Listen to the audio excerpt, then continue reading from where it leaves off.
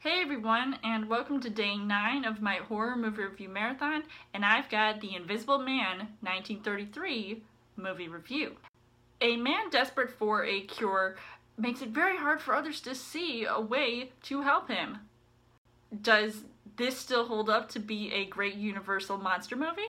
So as far as the story goes, this 1933 film, which has a perfect score on Rotten Tomatoes, is based off of the story by H.G. Wells and starts off with a mysterious man trying to find a place to stay to complete his scientific work. With this movie being the first time I'm literally seeing this, and I've seen almost every single Universal monster movie to date, that it left me curious to know where this one was headed. I mean, I've literally seen how those other horror movies have turned out. And James Whale directed this, as well as Frankenstein and The Bride of Frankenstein.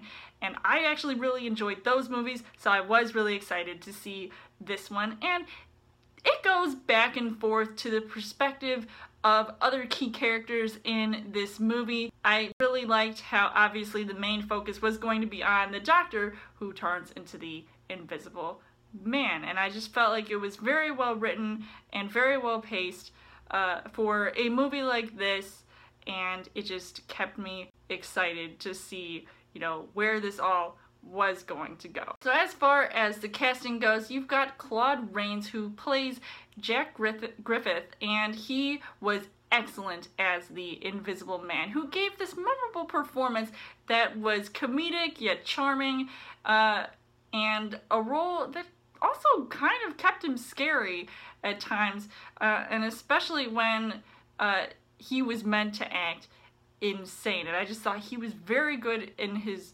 role, and I would have definitely loved to be in his shoes, see, what it was like to be invisible, and it was just so impressive. Gloria Stewart, who obviously, if you're familiar with that old lady from Titanic, obviously this was way before that, but she was inevitably playing this love interest and is not seen as much on screen, and I thought her interactions with the Invisible Man were also pretty nice, even though I heard that maybe she wasn't meant to be a love interest like it was in the book, but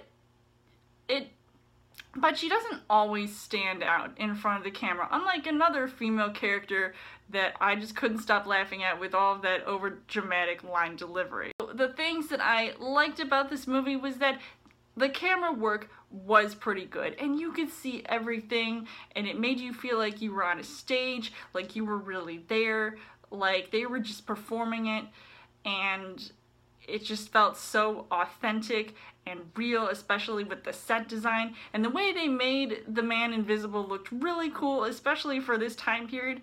I mean, I've always wanted to see what it'd be like to be invisible because of all those cool pranks that he pulled on people, especially the police officers, and it was just kind of funny, as well as also kind of terrifying in a way.